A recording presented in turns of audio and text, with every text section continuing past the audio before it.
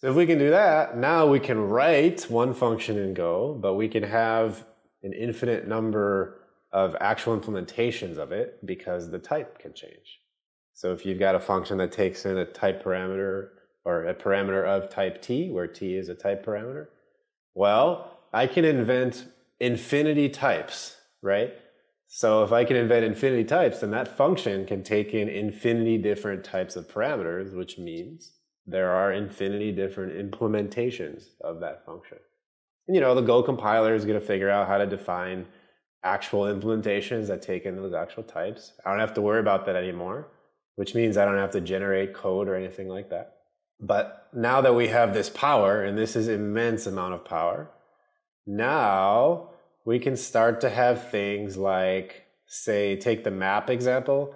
We can start to have things like a single function called map that can operate on a list of any type.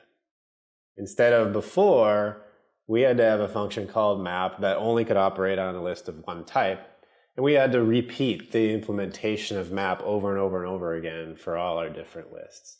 Now the compiler just does that for us like magic. Thank you, Go team. You all gave us this opportunity to save tons of generated code, and that's amazing. So that's kind of where we're at now.